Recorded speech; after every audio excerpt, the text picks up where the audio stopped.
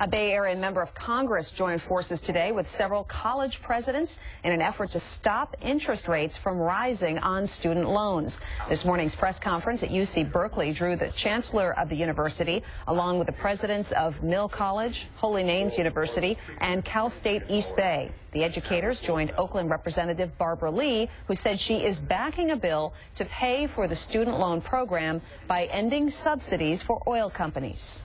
We're going to continue to pay for these subsidies for big oil companies when we should really use those subsidies that we have been paying for our students. At University of California campuses alone, officials say 76,000 students rely on federally subsidized student loans with an average loan amount of $4,200.